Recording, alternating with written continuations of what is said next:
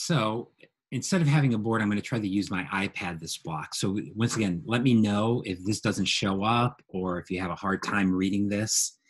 My writing is not good on the board. It's not good on an iPad either, but I'll try to make things as legible as possible. And so what is economics? And honestly, there's probably two commonly understood definitions. The old school definition, right, kind of the traditional view of economics, is it's the study of how societies distribute scarce resources.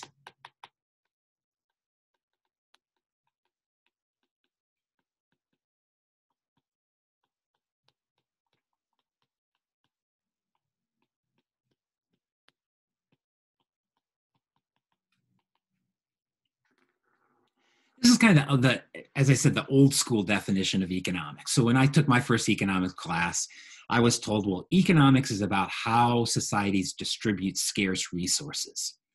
So there's resources in our society, and there's not enough for everybody to have as much as they want. So how do we decide who gets what? That's really kind of the old version, the old school style of economics. So who gets what, right? Why are rich people rich? Why are poor people poor? Why do some people have a lot of production? Why are some people able to produce more than other people? Why do some people have high wages? Other people have low wages? You know, that was kind of the traditional view of economics. I actually don't think that's a particularly good view of economics, and partly because this really focuses on kind of material things, right? This view of economics really focuses on the material. It really focuses on, you know, kind of income and money and wealth. But one of the things that we'll see in this class is that economics is more than just about money, and it's more than about wealth. It's also about behavior, right? A lot of what we're going to talk about is just why people behave in the way that they do. And so the definition that I prefer is this definition, which is really that economics is the study of how people respond to incentives.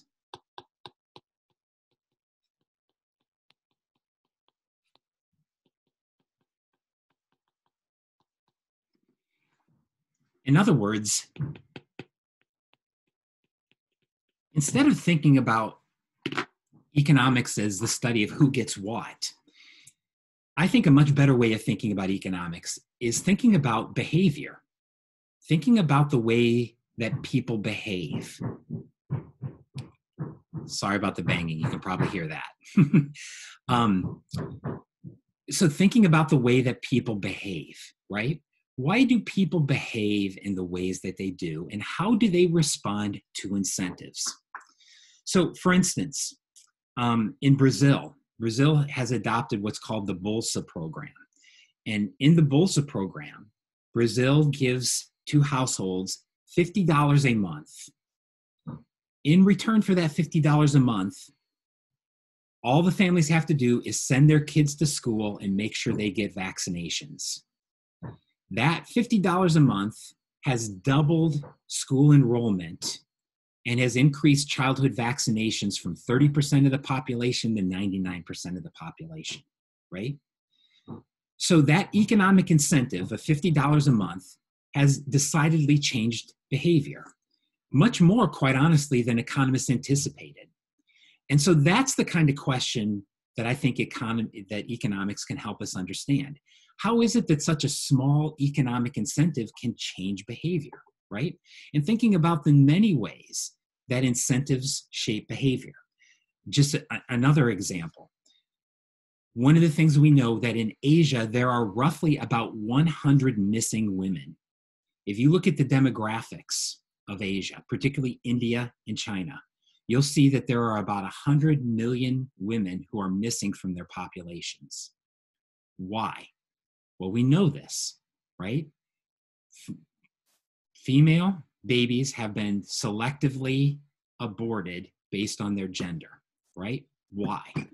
Why is that kind of behavior taking place in India and China? To understand that, you have to understand the incentives to have male children over female children. Economics can help us think about that, right?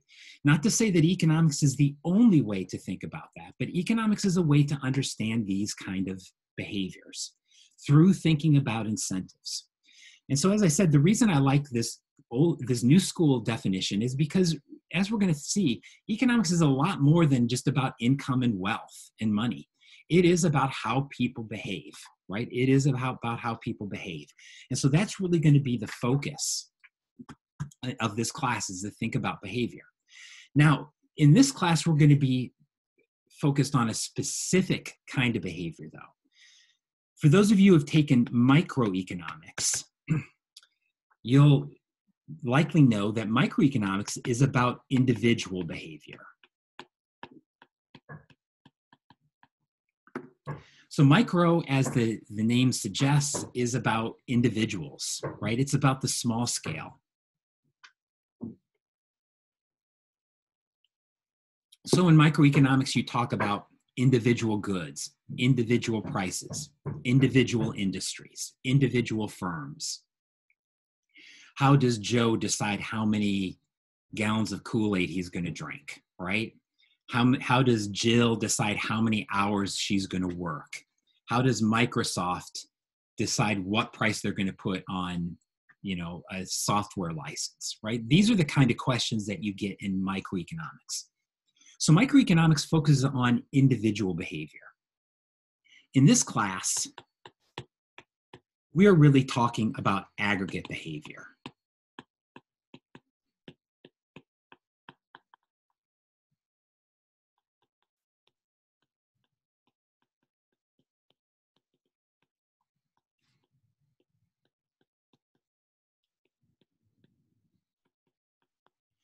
So we're really talking here in this class about how economies as a whole, how big groups of people operate.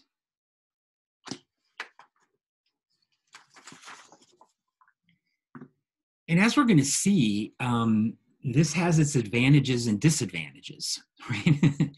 One of the big advantages of macroeconomics, at least in my opinion, is that macro really has a lot of interesting questions, right? I mean, I think a lot of what we talk about in this class, I think I consider, but not just me, I think most people consider to be very, very interesting questions.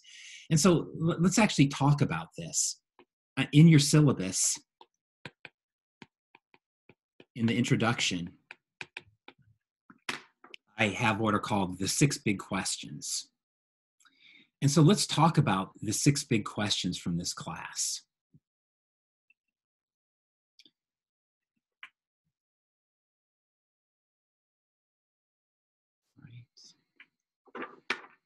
So the first big question that we're going to address in macro is, why are some countries rich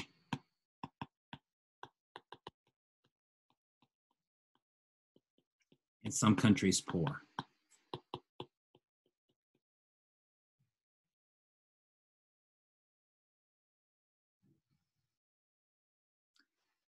Right? Why are some countries rich and some countries poor?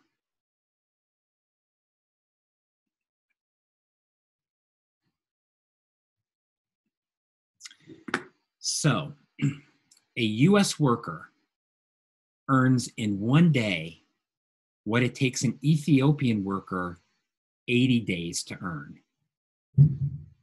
Okay, I'll say that again. In one day, a typical US worker earns what it takes an Ethiopian worker about 80 days to earn. So, a US worker is in a day earning almost 3 months' wage for an Ethiopian worker. How in the world do we explain that? How do we explain these huge variations between the rich and the poor when it comes to different countries? One of the things that we have seen is that it's not just a case that we have rich countries and poor countries. We also have poor countries that are becoming rich, such as China. China has moved about 300 million people from extreme poverty, right? Extreme poverty is defined as basically living on less than $2 a day. The number of people living on less than $2 a day. And China has moved $300 million, 300 million people above that poverty level. That's a population almost the size of the United States, right? It is one of the biggest events in human history, right? Undoubtedly, it's one of the biggest events in human history. How has China done that, right? That's a fascinating question. But of course, we have countries that have gone from poor to rich, but we also have countries that have been poor and stayed poor. And we also have some examples of countries that were relatively rich and have become poor. So there is a wide diversity of experience when it comes to rich countries and poor countries. One of the things that we'll talk about in this class a lot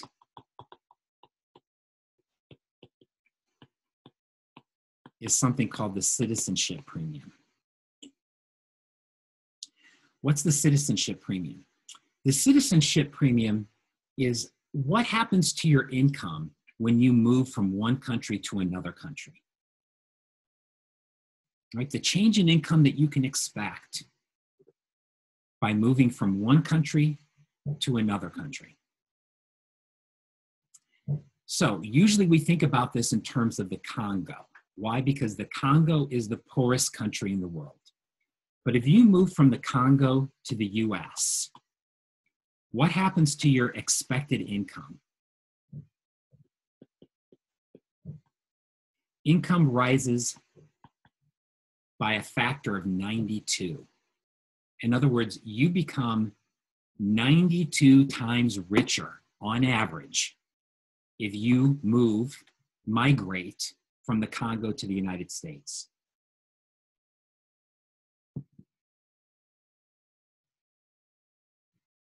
What happens if you move from the Congo to Sweden?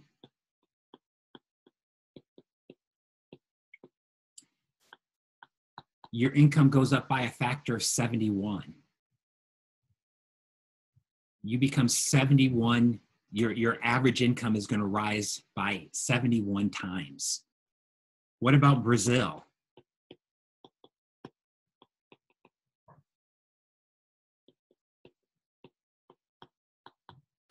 $13 times. What about Yemen?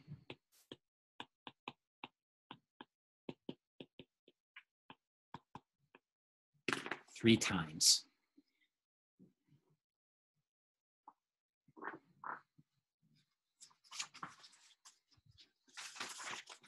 What is this telling us?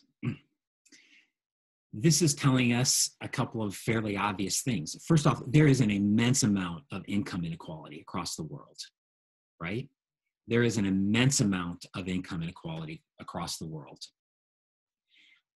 But at an even deeper level, this is telling us that where you live is really important, right? In fact, as we're going to talk about, I only need to know one thing about you to predict most of what your income is going to be, and that is where you live. Where you live is the most important determinant of what your income is going to be. So that is interesting to us, right? One of the things that I think as Americans we're often taught is that, oh yeah, you know, it's about you and your individual hard work and incentive, and you can pull yourself up by your bootstraps. Well, I don't hate to tell you this, I'm just going to tell you this. Most of you have already won the lottery because you were born in the United States.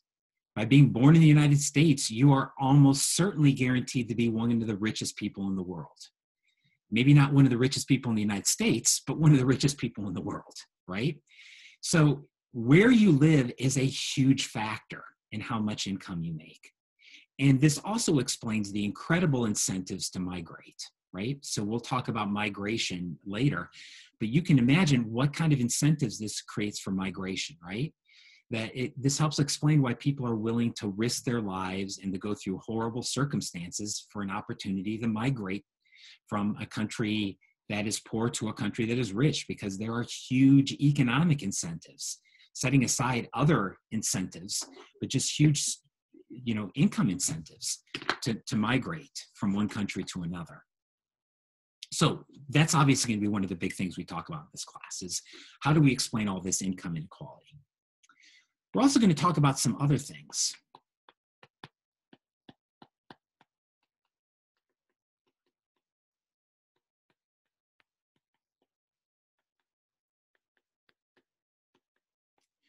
We're going to talk about inflation in this class, right? So remember, this is a macroeconomics class, a class about aggregate behavior.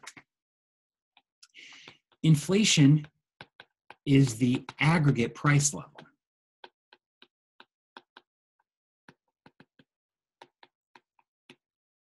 Actually, I should say this better. I should say inflation is actually changes in the aggregate price level.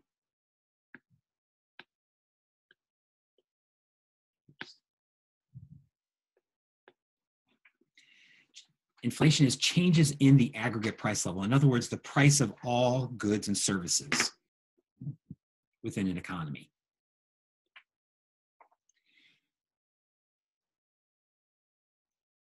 And so inflation, if you read newspapers, particularly if you read newspapers today, one of the big talks about that's going on in the news is, what about inflation, right? Because we're beginning for the first time in a long time to see some evidence that inflation has actually gone up.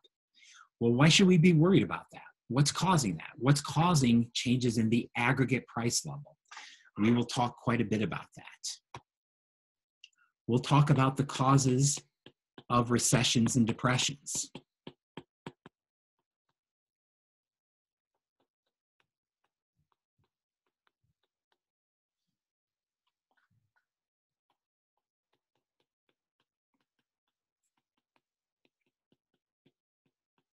One of the things that we see within an economy is that it's not always true that spending is equal to production. In other words, sometimes we have these big mismatches between how much we produce and how much we spend. And what that can lead to then is declines in economic activity. And a decline in economic activity is what we call a recession. And a particularly bad recession we tend to call a depression. So look at this figure here. This is from your book. Hold on, let's see if I can pull this up.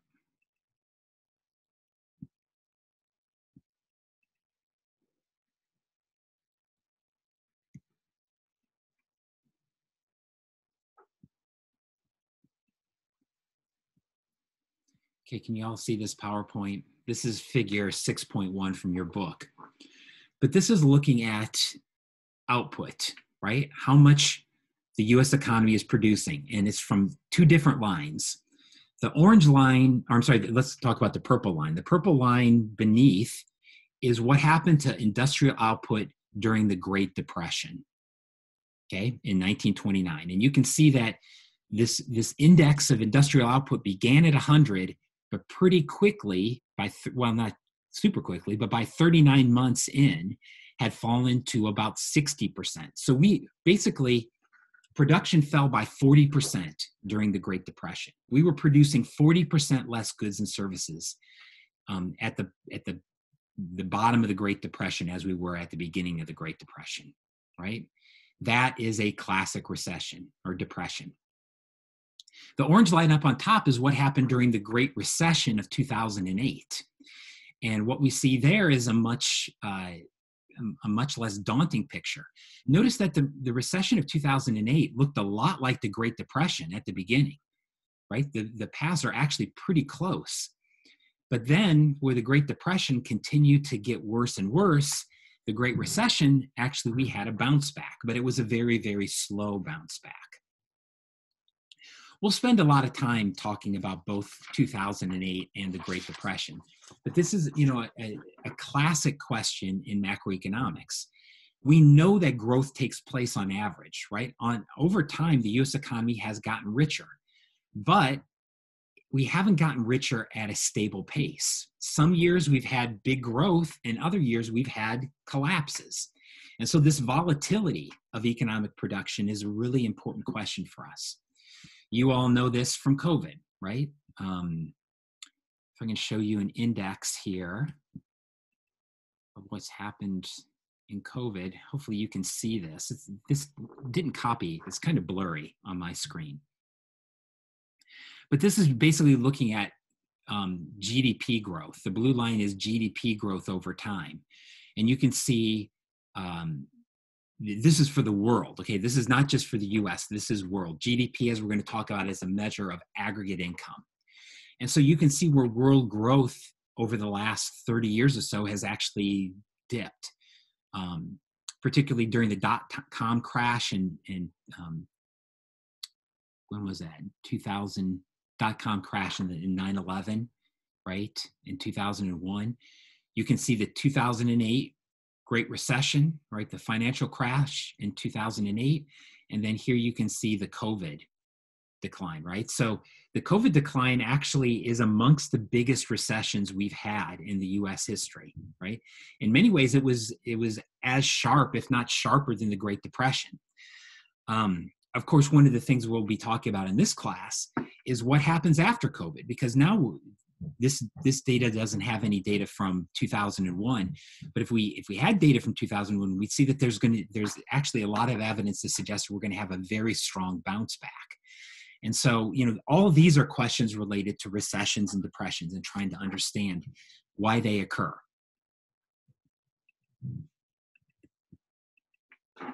When we talk about recessions and depressions, we're also going to talk a lot about monetary policy and fiscal policy.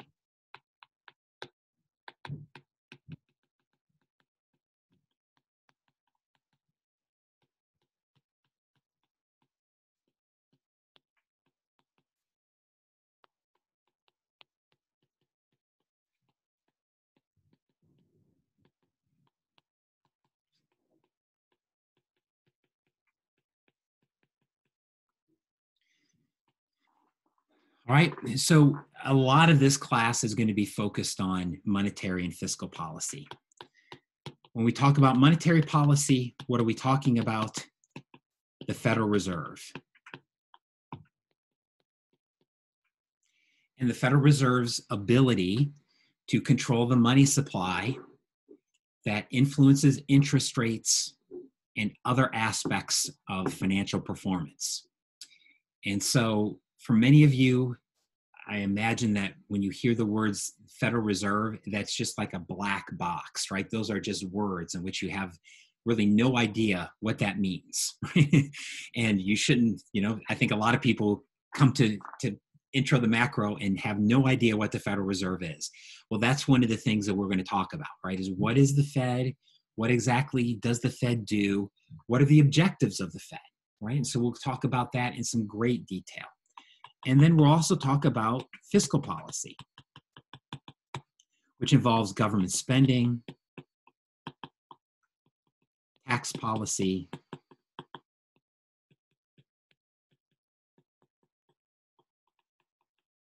and government debt and deficits. So we're all familiar, given that we live in the time of COVID, we're all, or hopefully somewhat familiar with a lot of the big fiscal policy debates that have been going on in the US here recently. For instance, the stimulus checks, right? These were basically designed to try to stimulate, try to stabilize people's income and stimulate spending, right? What's the theory of that, right? Changes in tax policy, right? How exactly could that be used to prevent recessions or not? And then, of course, debt, right? Because if you are spending more and you're not collecting more in taxes, you have to borrow the money. And so we will talk a lot about how exactly debt and deficits work. In fact, we talk so much about that this really merits its own separate question.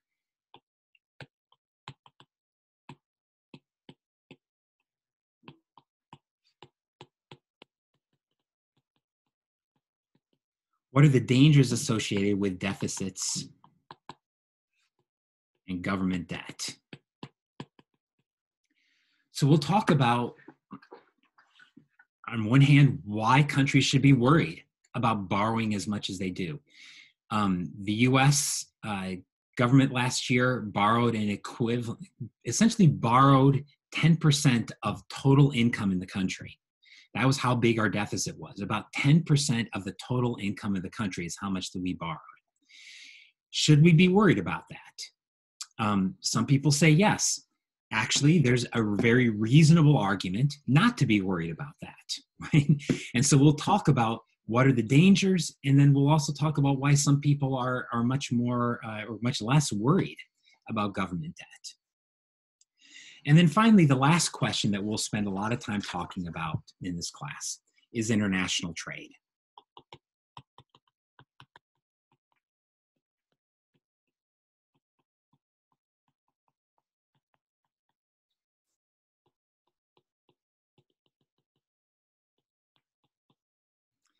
Is international trade and globalization beneficial?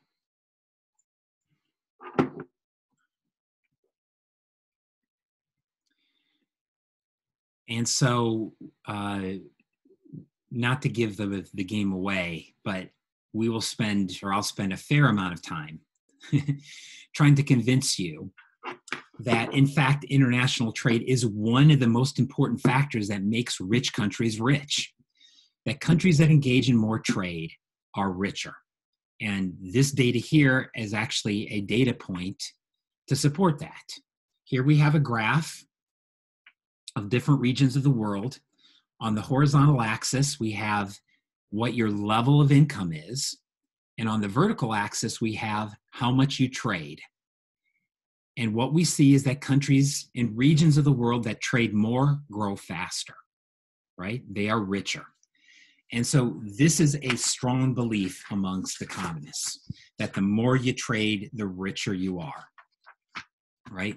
And so we're going to want to talk about why, right? Why exactly is that? Why is international trade so important to increasing standards of living, right? And so we will talk about that in great detail. So those are the big things that we talk about in this class, right? Those are the 6 big questions. And I hope, I hope that you find those questions somewhat interesting, right? And you kind of think, oh, I would like to learn more about those things. And so, yeah, for those of you who've taken microeconomics, which is a lot of you, in my experience, and this is not to denigrate my friends in microeconomics, but I think most people find that macroeconomics is more interesting than microeconomics. And of course, I'm a little biased because I'm a macroeconomist. But I do think that most people who take this class really do find what we talk about interesting because it's relevant to the real world, right? So one of the good things about this class is it's interesting. Now, let me talk to you about one of the challenges of this class, though. One of the challenges of this class is, when you think about those 6 questions, there's often not a clear answer to those questions, right? That amongst economists, there's actually fairly significant disagreement about the answers to these questions, right? Economists disagree somewhat about what makes countries rich and poor. They disagree much more about why we have recessions. And they disagree even more about the role of monetary policy and fiscal policy in preventing them. So economists disagree a lot, right? And in fact, that's one of the, I think, kind of the stereotypes of economists is that they disagree, right? There's tons of jokes about economists, right?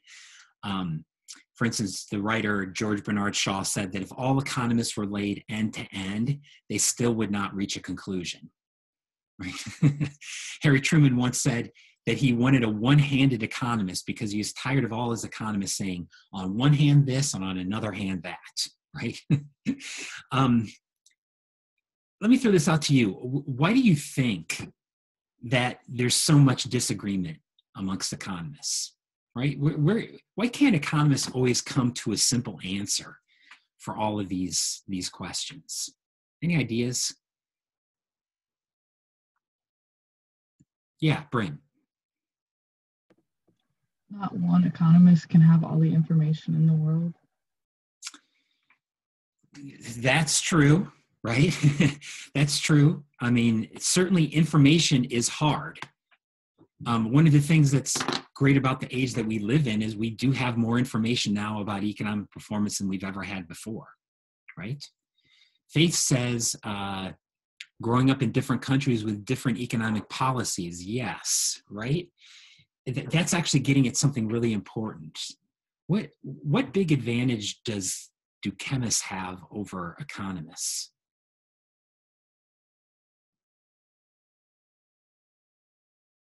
Yeah, Evan.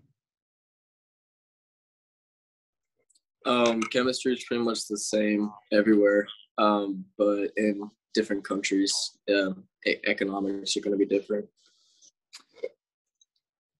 Yeah, right. So maybe to put that in another way, chemists have the advantage of working with chemicals. Economists have the disadvantage of working with people. We have different people, different cultures, right? We'll actually talk a little bit about the role of culture in economics. But yeah, people are different. People are not nearly as predictable as carbon, right? And I think that is definitely part of this, right? That is definitely part of this. I think there's something else going on that makes economics harder than chemistry. What's the kind of the cornerstone tool of chemistry, or really of all the natural sciences?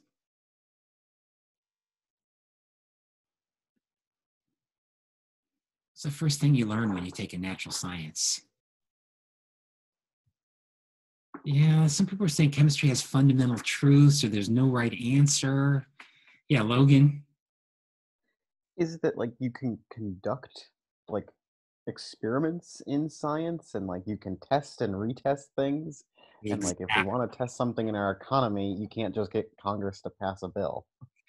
Right, and you certainly can't get everybody to do exactly what they're doing. And Congress is going to tweak one thing and then let's just watch and what happens, right? I mean, the big difference is controlled experiments, right?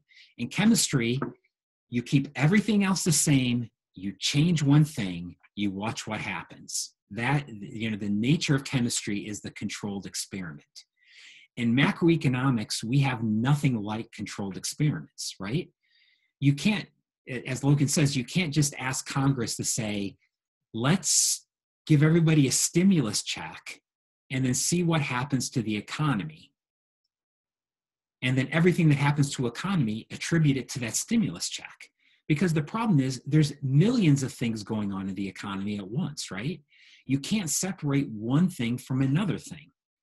And so that tends to be the reason why economists tend to argue about things, right? Is that, you can bring data to this. And of course, economists try to control for these other things. And we do have techniques, but in reality, we will never have a controlled experiment in the same way that they have in chemistry. So that is a huge impediment, right? That's a huge impediment. So to kind of recap some of the things that we've talked about here, if I can do this. Why is so much disagreement in economics? Because we have, let me put this in. Why disagreement?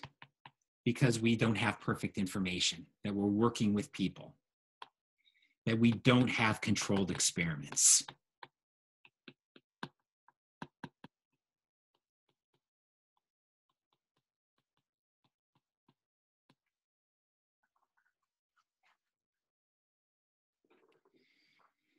And then briefly, I think there's a couple of other things that make economics challenging, macroeconomics in particular.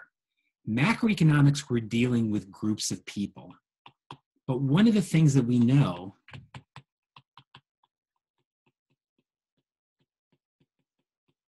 is this problem of fallacy of composition. In other words, what's true for an individual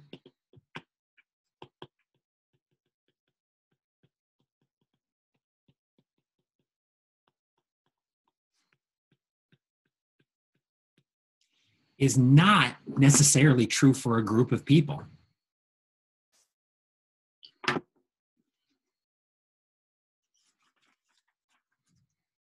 Okay. So for those of you who have taken microeconomics, one of the things that we'll talk about is that a lot of things that you learned in microeconomics don't actually hold in macroeconomics.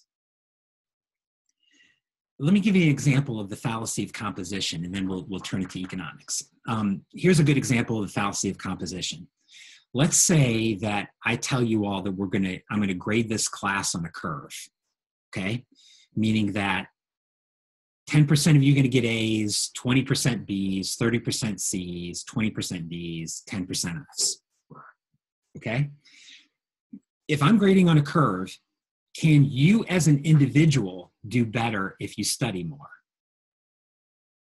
Sure, if you study more and everybody else in the class doesn't study more, you should do better. But what happens if everybody in the class studies more? Will you necessarily do better? No, because you're graded on a curve, right? If everybody studies more, everybody will do better, but because you're graded on the curve, you won't necessarily get a better grade, right? That, in some sense, is the fallacy of composition.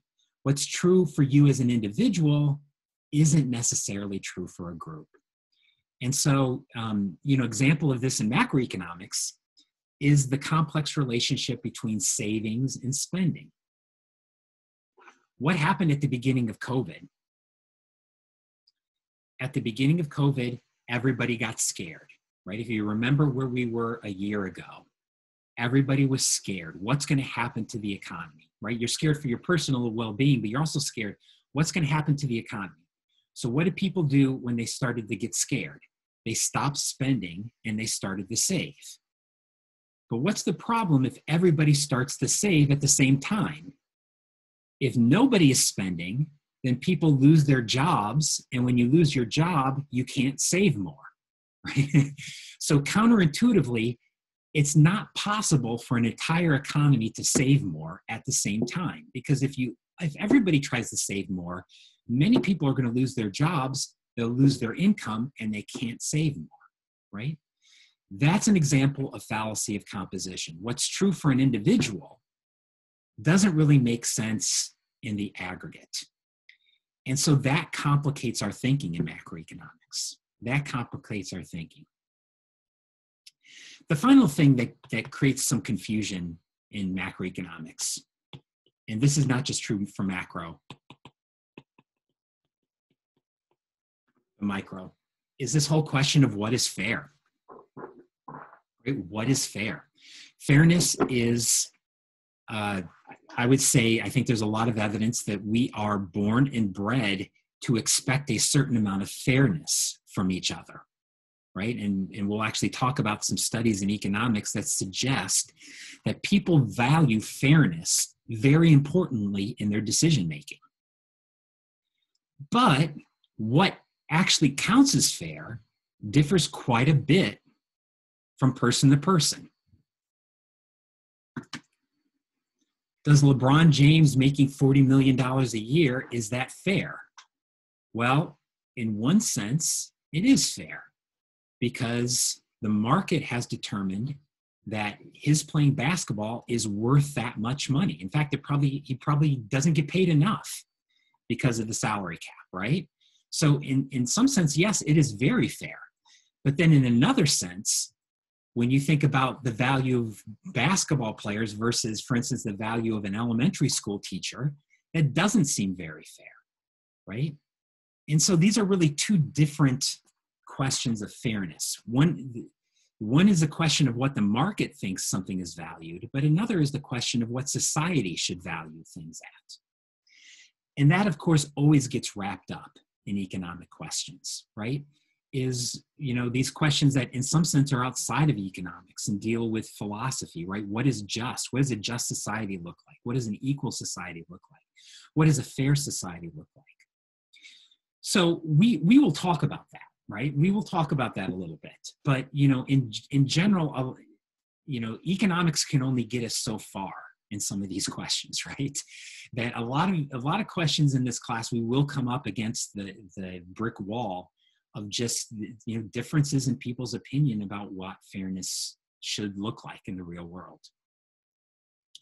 So anyway, that's why economics is confusing. So many students find this challenging because, unlike chemistry, we're going to have a number of questions in this class that we don't have simple answers to.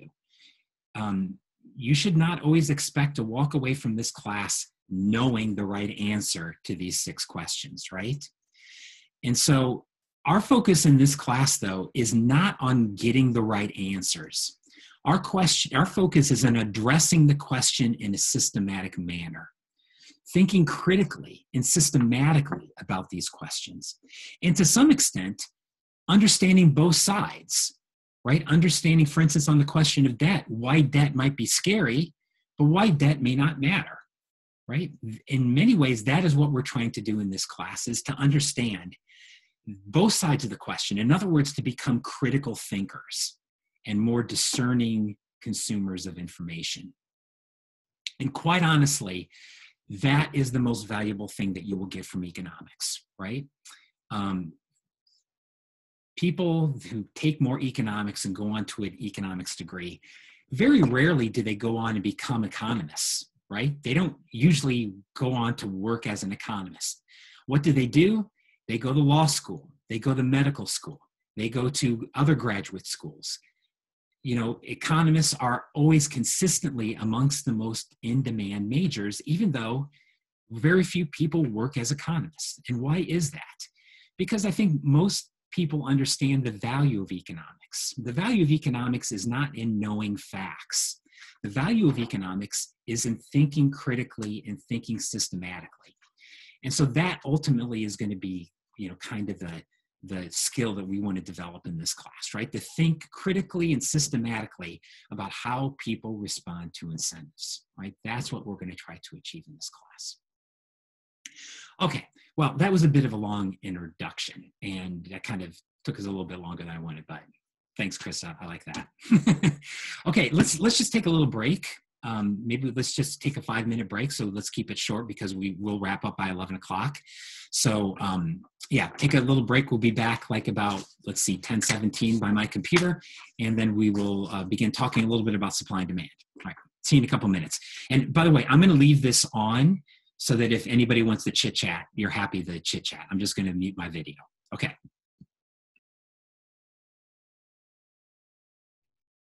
All right. Hey, everybody.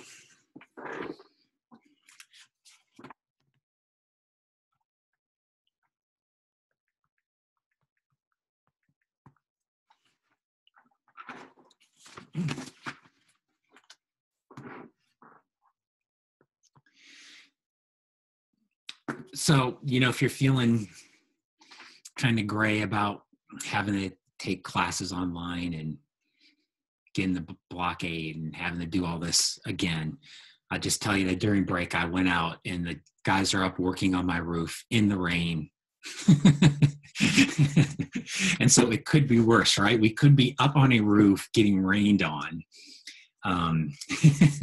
Right? There's worse jobs in the world than learning online and teaching online. So anyway, always kind of good to remember that, yeah, it could always be worse.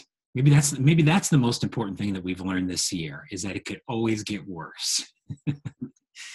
So what I want to do here for the rest of the morning and also this afternoon is kind of do a little bit of, I won't call it review because some of us have never taken microeconomics, but kind of an overview of some very important principles that you learn in microeconomics that we're going to use a lot in this class. And specifically 2 things. The idea of supply and demand, which we'll talk about today, and then the idea of comparative advantage, which we will talk about tomorrow, okay? So supply and demand is going to be what we talk about this morning and this afternoon. Supply and demand will also be the focus of your quiz number 1 that we will take tomorrow afternoon, okay? So it's good that many of you have had some exposure to supply and demand. I suspect even those of you who have not had an economics class have had some exposure to supply and demand. So that's good. But I want to make sure that you you have a little bit more than exposure to this, but we need to understand the principles of supply and demand, because this will be a tool that we use a lot in this class, right? Is appealing to the basic concept of supply and demand to explain some of the things that we observe about the real world. So for those of you who have taken a microeconomics class, looking through chapter 3 of your book may not be that important, or you might be able to just kind of browse through it. For those of you who have never taken an economics class before, you probably want to spend a little bit more time working in chapter 3, reading through chapter 3 and going through some of the end of chapter questions. And let me say this about the end of chapter questions, not just for this chapter, for all chapters. I've put the answers to all the questions at the end of the chapter on Moodle, okay? And I will try to be in the practice of telling you some of the questions at the end of every chapter that would be good questions for you to work through if you want to practice, okay? So I'll kind of remind you of this later, but I think that it's a good practice in this class, not just to take the quizzes, but in terms of getting prepared for the quizzes, to work some of the questions at the end of the chapter, particularly working these questions with some of your classmates, right? Because I think talking through these and trying to do these questions more actively is a really good way of self-testing about whether you're understanding the things that you think. And so as we get to every chapter, I'm going to be giving you questions at the end of the chapter that I think you can work through. You can work through them by yourself. You can also work through them with other people. I'm happy to let you hook up with people.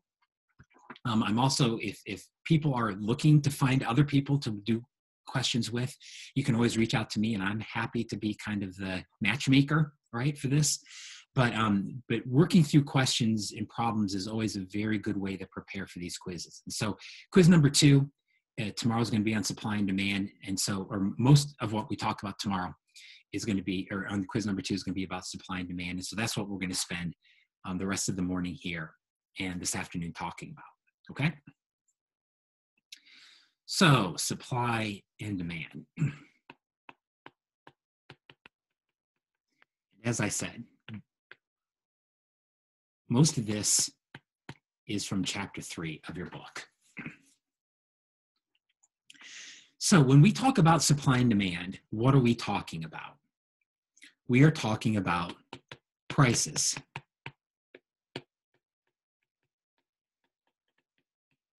Because supply and demand is really about how do markets determine prices? How do markets determine prices?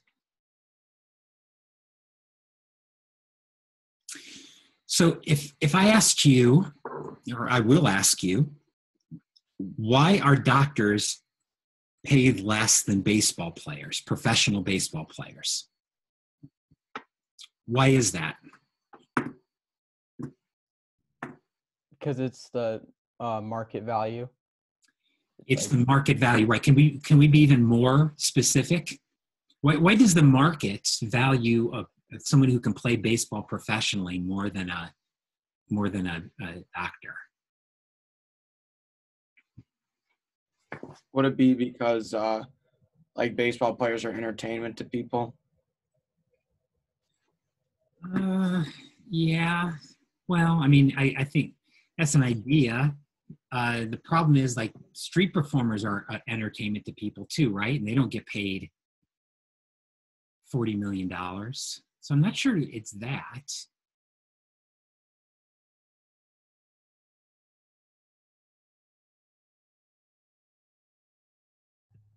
Professional baseball brings in a lot of money.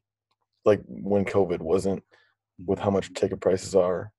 So they're making a lot more money, so they're able to pay the players a lot more money. They're making more money than the medical industry? No. Medical industry is about 20% of total production in the United States. So no, there's no way that baseball or sports or entertainment is nearly as big as medicine. Would it be there's a lower supply of baseball players that can actually play professionally? Exactly, right? It's about supply, right? It's really a question of supply. There's relatively few people that can play baseball professionally, right? Relative to the number of people who are competent and smart enough to be doctors, and there's not very many of them either, right? It's really the same reason why do diamonds have higher prices than water? It's not that we don't need water. In fact, in terms of value, we need water more than we need diamonds. It's a simple question of supply relative to demand, right? So the reason why I wanted to begin with this is to emphasize this point, that when we're talking about prices, it has nothing to do with value. Prices have nothing to do with value, right? And by value, I mean the actual, contribution to the quality of our lives or society, right? Listen, there's no way that a guy who runs a hedge fund on Wall Street is more valuable than a kindergarten teacher, right? At least in my opinion, right? They're not more valuable. But value doesn't really have anything to do with prices, right? And if you don't believe that, then just listen to Taylor Swift. I think her music has zero value, right? But she is rich as you know what, right? Prices have nothing to do with value. And so prices really reflect simple supply and demand.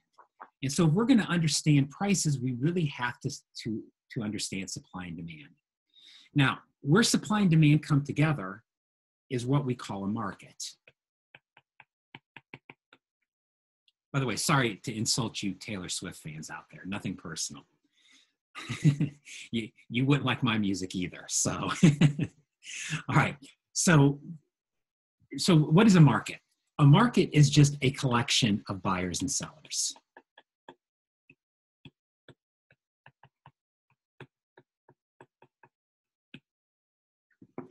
Right, a market's just a collection of buyers and sellers. So markets can have a physical location, like they would have like in an auction, like they have at the New York Stock Exchange, where people actually physically can come together to trade stocks. Or more and more, they're virtual, right? Where basically buyers and sellers can connect online. Now, markets can take many different shapes and forms, okay? In fact, there's as many kinds of markets as there are markets, right? Every market is a little bit different. And so for those of you who have taken microeconomics, you spend a lot of time talking about different types of markets. But for our purposes, I would just like to talk about kind of the two extremes and be a little bit familiar with two extremes.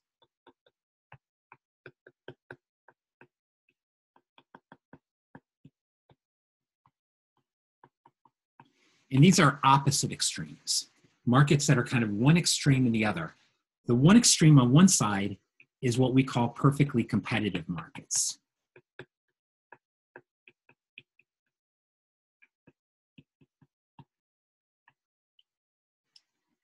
Perfectly competitive markets. These markets, as the name suggests, are perfectly competitive. They're hyper competitive. What do you have to be a perfectly competitive market? Well, economists generally agree that a perfectly competitive market would have three things that's true about it. First, all the goods are the same.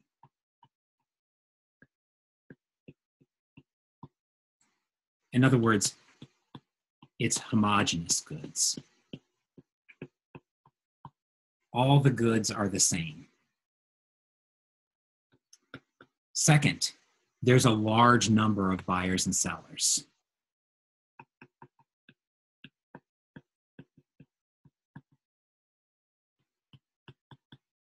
Right, there's a large number of buyers and sellers.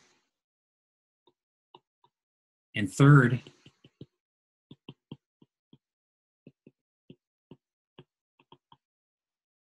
everyone is a price taker.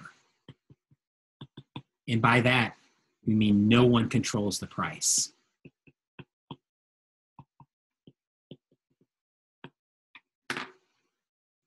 Everyone's a price taker. No one controls the price.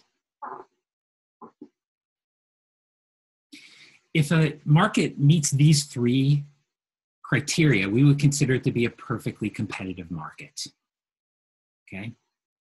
So let's think about an example of a perfectly competitive market. The market for feed corn. Right? We live in Iowa, so let's talk about corn. So we go to school, at least virtually, we go to school in Iowa. So let's talk about corn, right? So when you go outside Mount Vernon, you'll see the cornfields. They're fallow right now.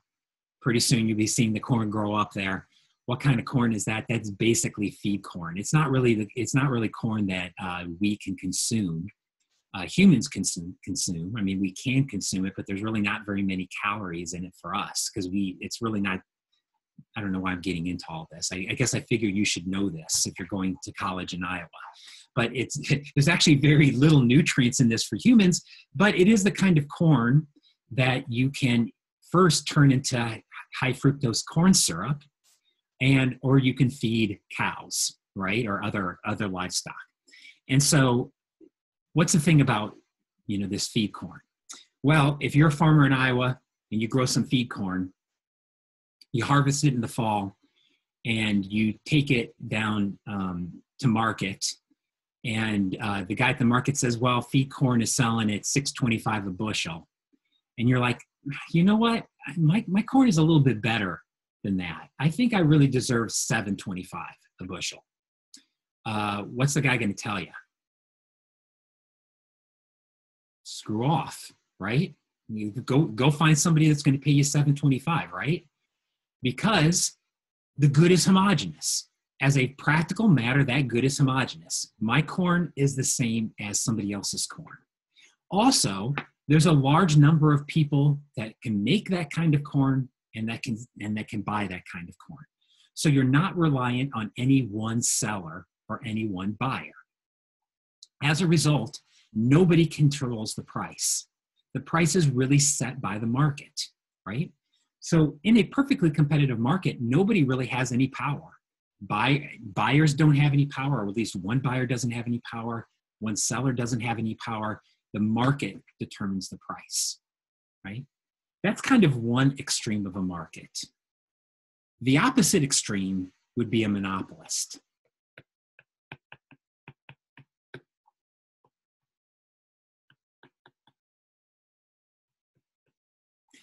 Where you have one seller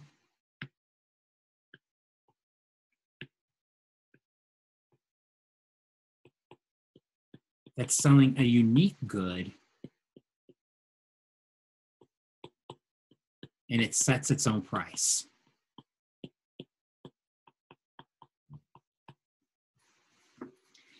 That's kind of the opposite extreme. So a monopolist might be, for instance, somebody who owns the patent to a drug, right? So you own a patent to a unique drug. You're essentially, with that patent, you become a monopolist. The government has given you the right to become the only seller of a unique good, and you get to set the price as you want. Why does the government give patents? Because they want to create an economic incentive for companies to innovate, right? And so it creates a big economic incentive, because when you have power to set your own price, what are you going to do? You can jack up prices. Now, as I said, in reality, most goods are not really one of these extremes.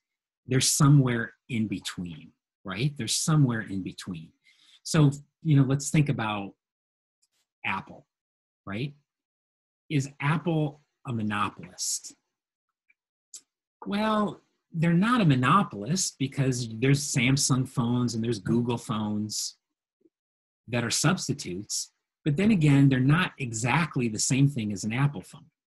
But Apple certainly is not a perfectly competitive market either. So, when you think about the market for cell phones, it's probably neither of these. It's probably somewhere in between.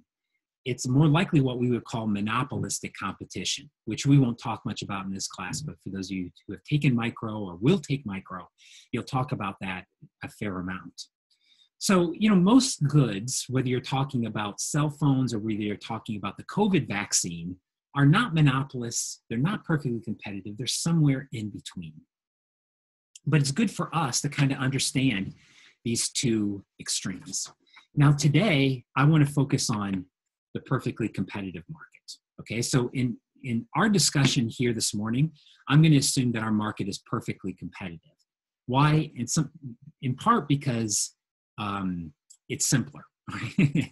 And in part because what we can learn from perfect competition tells us a lot about all of the markets. So let's think about a perfectly competitive market.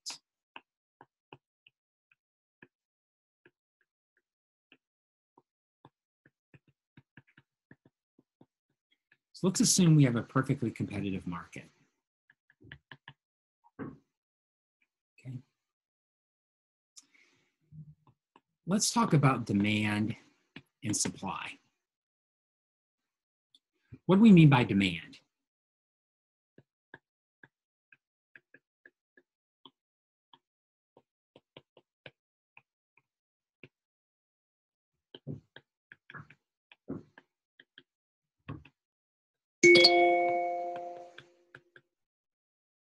Oh, damn it. Sorry, didn't mean to do that.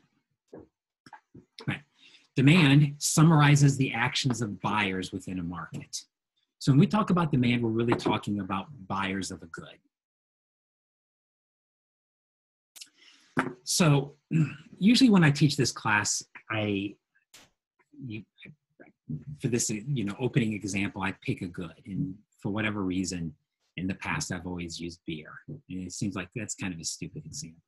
What kind of good should I use? And so I got to thinking this morning, like, all right, what kind of goods are popular, right? What kind of goods are popular? So I was like, let's think about Etsy.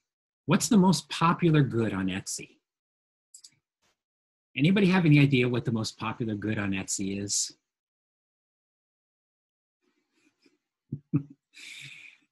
This might disturb you, but the most popular good on Etsy is cat stickers. I kid you not.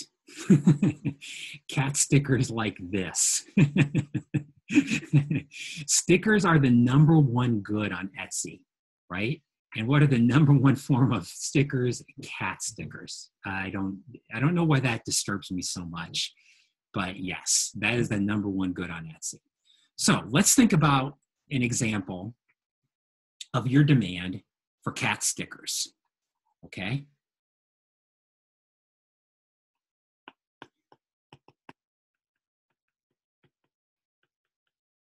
Right?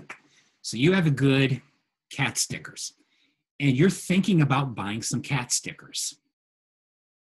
I don't know how many times I can say cat stickers. That sounds like stickers is kind of a weird word to my ear, but anyway, cat stickers, right? What's going to determine how many cat stickers you buy?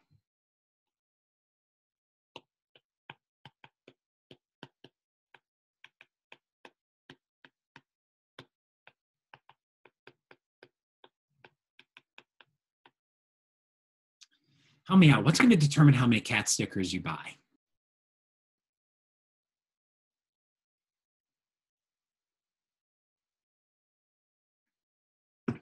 Anybody? Anybody got anything?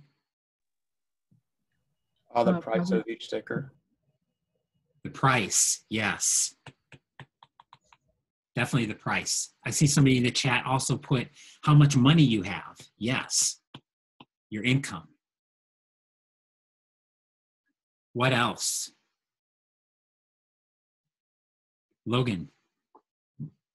If they're like a good enough quality, so like not just is it a bad sticker that's going to fall off, but like is it a good quality sticker? Right. Yeah. Quality.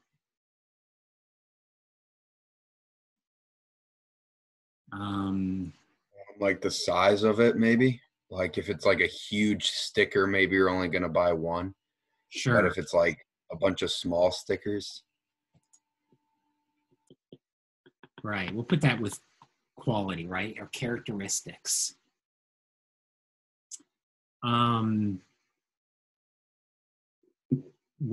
Your tastes. For instance, do you have taste or not?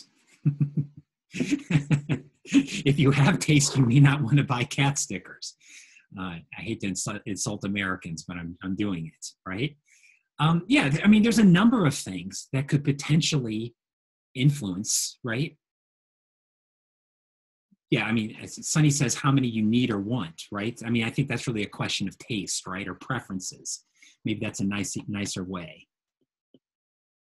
of saying this. What I'm trying to get at here is that there's a number of things that could potentially impact your demand for cat stickers. How are we going to keep all these things straight? Well, the way that we do it in economics is we make the assumption of ceteris paribus. In other words, we make the assumption that we're going to hold everything else being equal. And that's what we do when we create a demand schedule.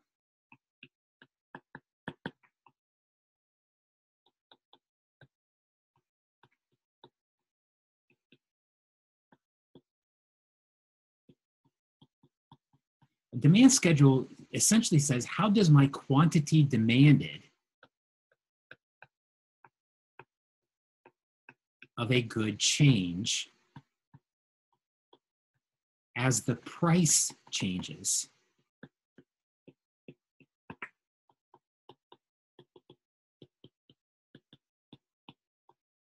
Ceteris paribus.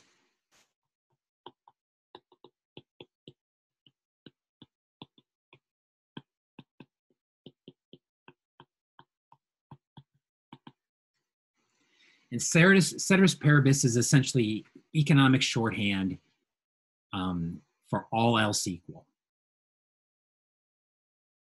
All else equal.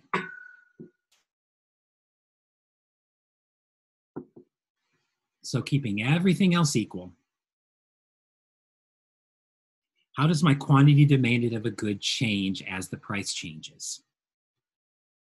So I'm going to assume that my tastes stay the same, my income stays the same, the quality stays the same, all of that other stuff stays the same. And I'm just going to talk about how price changes my quantity demanded.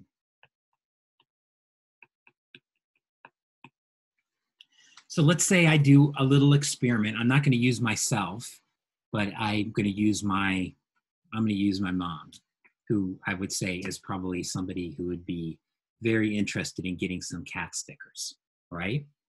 So here's my mom. Here's my mom's demand schedule. And let's say at a price of $3, she would buy 10. At a price of $4, she's going to buy 7. The price of $5, she says she would only buy 5. Price of $6, she's going to buy 2. And the price of $7, she's out. She will not pay $7 for a cat sticker.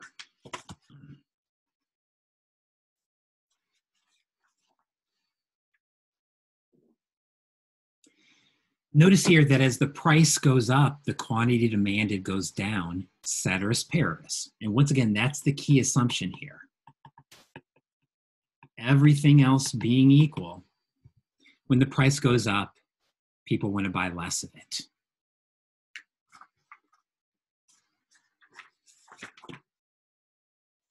This is kind of this demand schedule, quite honestly, is an awkward way of presenting information. And so how economists typically present this information is, instead of putting it in a schedule, we put it in a curve.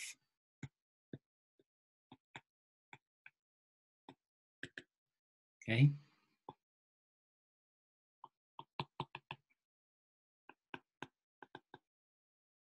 Where we plot out, we make a visual or a graph that essentially plots out the relationship between price and quantity demanded.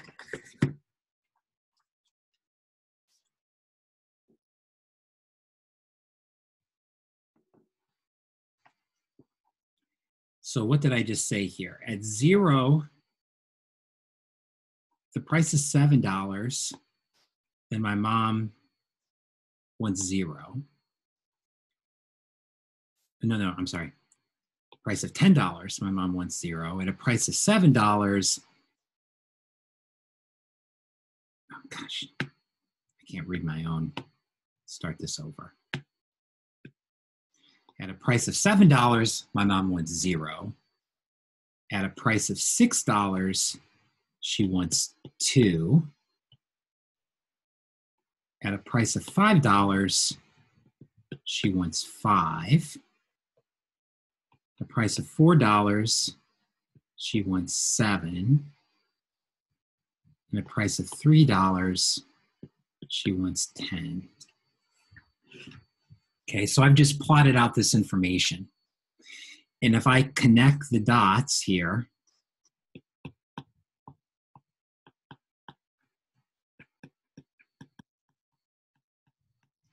I have an individual demand curve, which is basically a graphical representation of that demand schedule.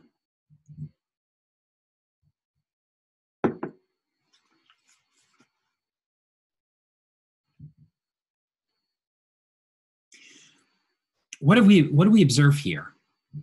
That this demand curve is downward sloping. And that is a pretty common assumption in economics. In fact, it's not really an assumption, it's something that we consistently observe. We observe this so consistently that we actually call this a law. And this is referred to as the law of demand.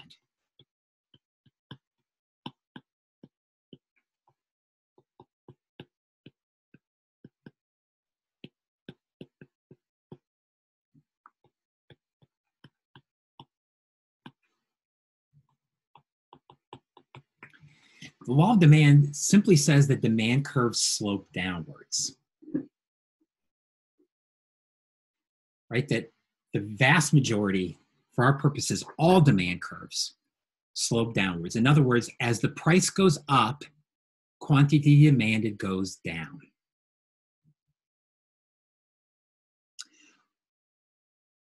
Why? Why is this? Can we be more concrete or more specific in our thinking? Why is it that when the price goes up, we want to buy less of something?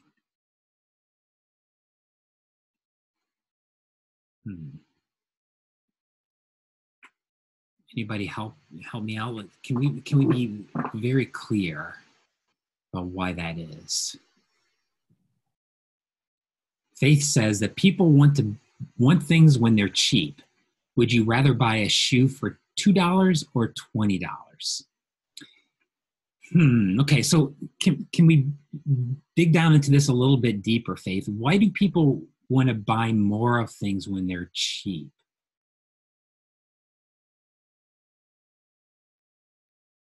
Can we get down to that even a little bit deeper?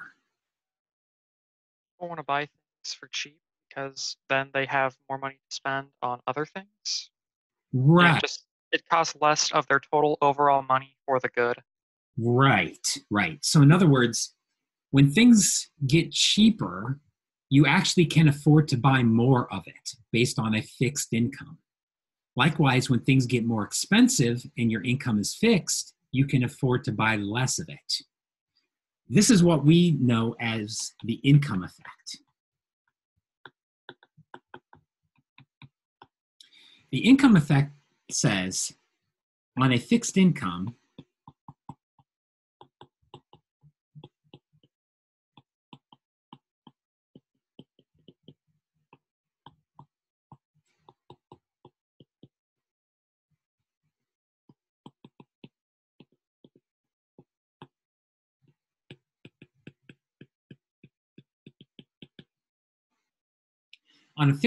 you can only afford to buy less of it.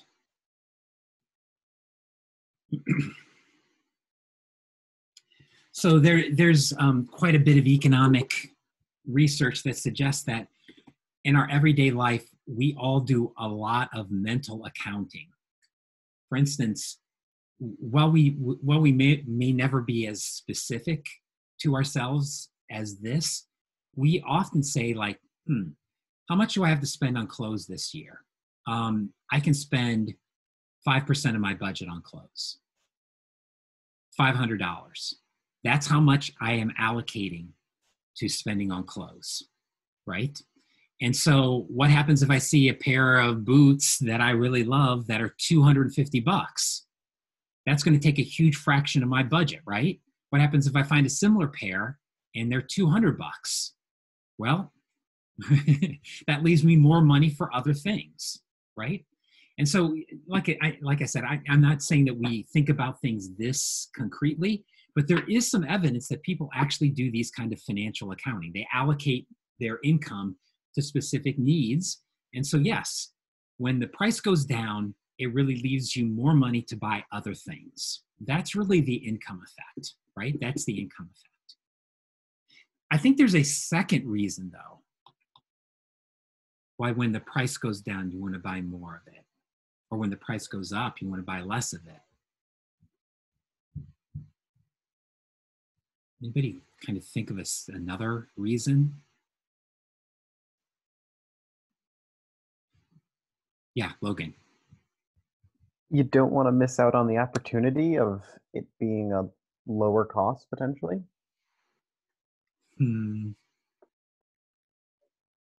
Yeah, maybe. I don't know. I don't usually think that is a big reason. Let me give you a specific example that might make this a little bit more obvious. This time of year, usually there's worries about what happens if there's like a cold snap in Florida. What happens to the orange juice market, right? And what happens if Florida gets really cold? Then oranges are going to be killed. Orange trees are not going to produce fruit. And what's going to happen to the price of orange juice? It's going to go up, right? When the price of orange juice goes up, what are people going to do? Buy less orange juice. What do they do instead? They buy more grapefruit juice, or they buy more apple juice, or they buy some substitute, right? And so the other reason why demand curves are downward sloping is because of the substitution effect. And in practice, this is probably the even more important reason why demand curves are downward sloping, right? Sonny, you said this. I'm sorry I missed you in the chat. Yeah, you spend on an alternate good, right? A substitute. And so when price rises,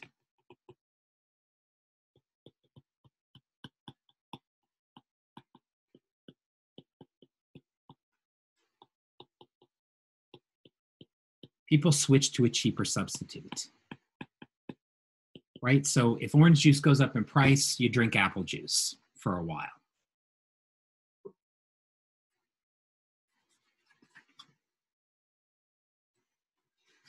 So these are two reasons why we believe that demand curves slope downwards. In other words, when price goes up, quantity demanded goes down.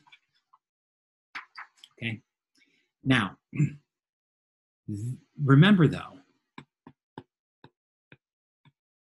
here's the important part.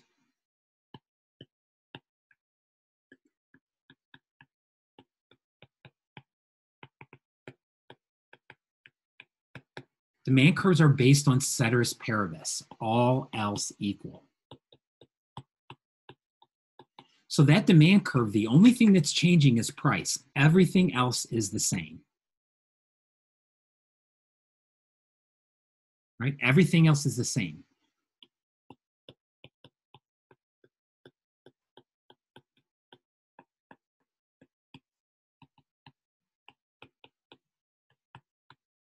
What happens if something else changes that impacts demand?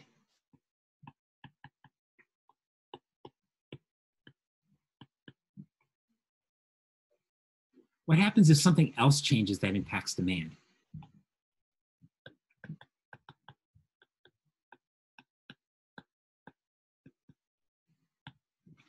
that creates a shift in demand, meaning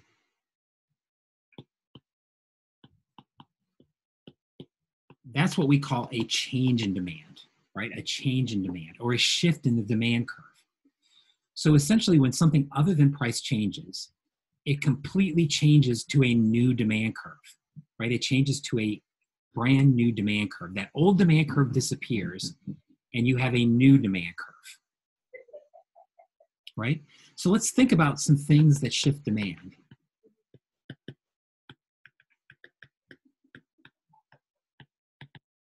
Right?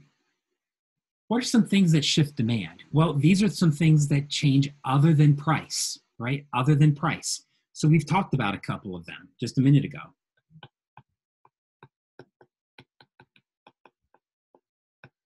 A change in income, right?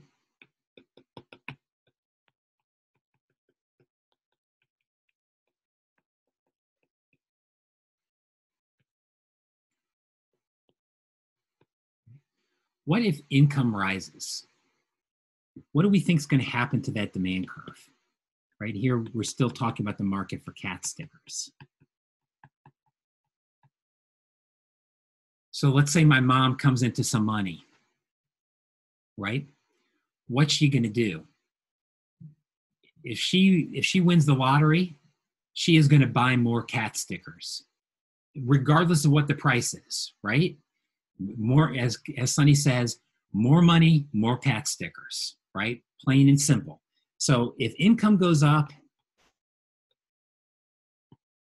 you would expect her demand to go up, meaning that at every price, she's going to want to buy more cat stickers than before, right? At every single price, she's going to want to buy more cat stickers than before. For my mom, cat stickers are what we call a normal good.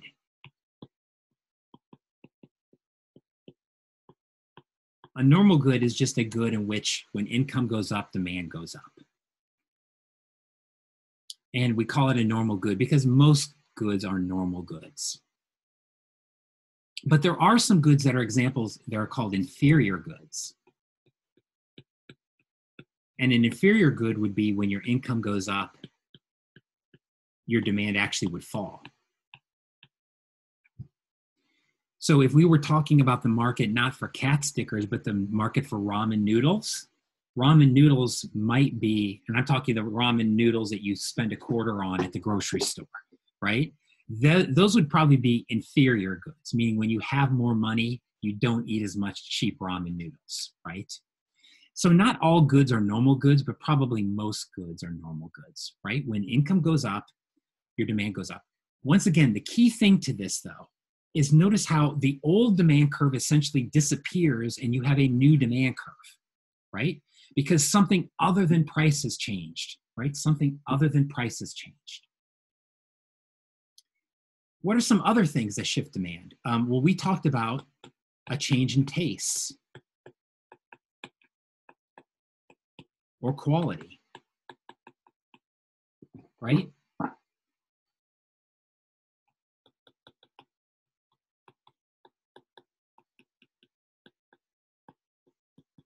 Okay, so this is a very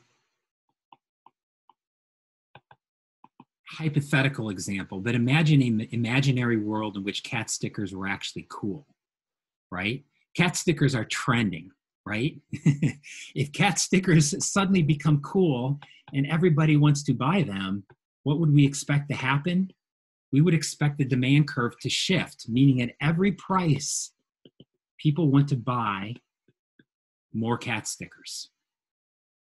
Right, at every price, people want to buy more cat stickers, right? I know it's an extreme hypothetical example, but you know that would be an example of how a change in taste or quality. A couple of other things. Sometimes for goods, there's changes in usefulness. In this cat sticker example, it's hard for me to understand. I don't even know if I can come up with a hypothetical example of how cat stickers could become more useful. But you know, certainly let me extend this example out to COVID, right? One of the things that we've seen during COVID is that a whole bunch of goods have seen their demands go down, and a whole bunch of goods have seen their demands go up, right? Because different goods have become more or less useful as a result of COVID. So I have a friend who runs an outdoor store, right? Surprisingly, COVID has been great for his business. Why? Because of COVID, it's people want to spend more time outside, right? So selling canoes and kayaks and tents, the demand for all of that stuff is through the roof, right? That stuff has become more useful to people, right? Has become more useful to people.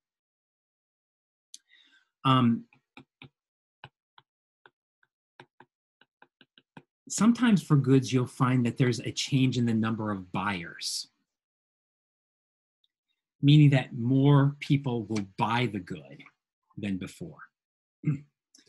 How would this apply to our cat sticker example? Well, I'm going to be completely stereotypical here. But let's assume that most of the people who buy cat stickers are like my mom. They're older. And so what happens as we have an aging population?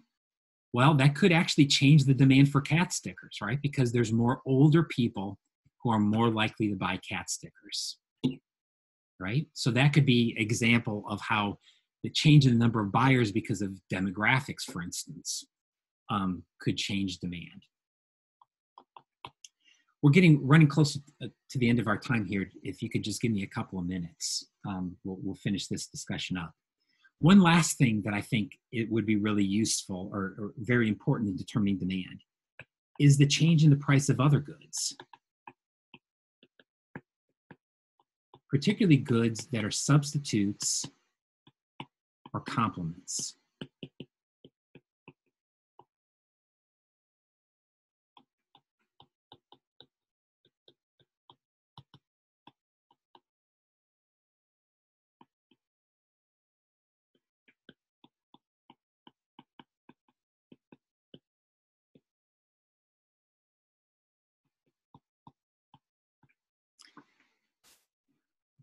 When it comes to substitutes, an increase in the price of the substitute is actually going to increase demand.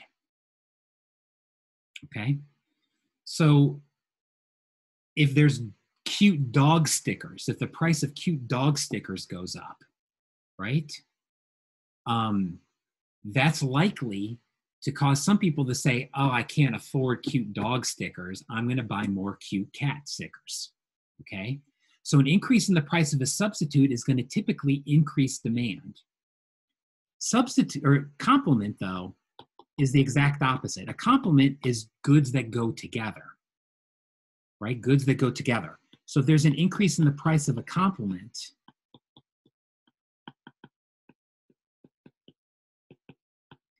that would reduce demand.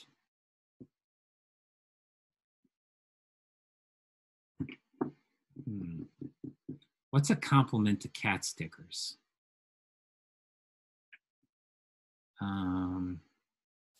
Maybe like Nalgene bottles or water bottles, right? That's what people tend to put cute stickers on. So what happens if the price of water bottles go up? Well, if the price of water bottles go up, people will buy fewer water bottles. As a result, they're going to buy fewer stickers as well, maybe, right? Or if you want another example that's probably more closely related, think about the price of chips and salsa, right? If the price of corn chips go up, what's going to happen to the demand for salsa? It's going to go down, right? Because if corn chips go up in price, people will buy less corn chips. You cannot eat corn chips without salsa. It's a physical impossibility. And so the demand for salsa will go down, right? So this is not to say that this is all the things that shift demand, but these are just some examples of things that shift demand. Let me just summarize this by talking about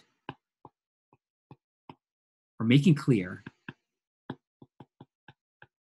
the difference between a change in quantity demanded and a change in demand. Because these are two different things, right? A change in quantity demanded comes from a change in price.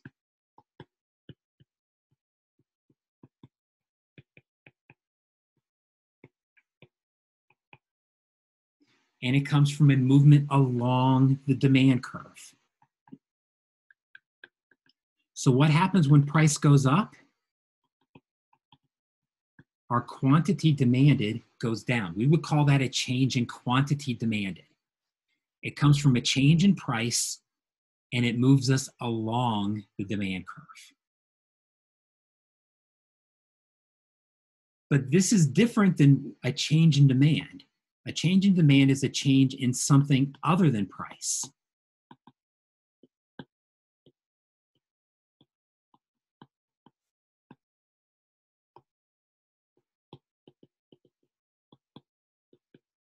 And it shifts your demand curve. So in other words, your demand curve, the one that you have, disappears, and you move to a higher one or you move to a lower one. Okay, so it's really important to keep these two things separate. A change in price is treated much differently than the other things that could impact demand, right? So a change in price is a movement along our curve, right? But the curve remains. A change in something other than price essentially gets rid of the old curve and creates a new curve, right? So those are kind of the basics of demand, right? Those are kind of the basics of demand.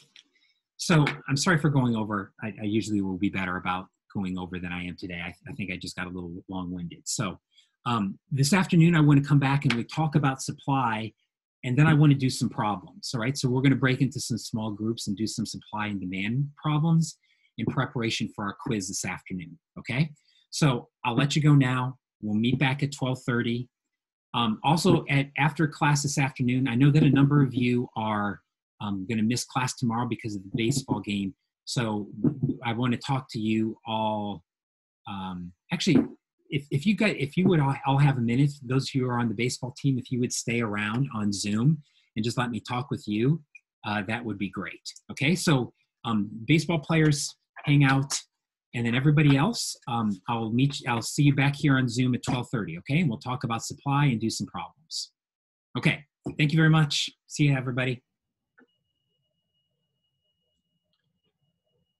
For our game tomorrow, it actually, we're not playing tomorrow. Our coach said it most likely is going to get moved to Thursday.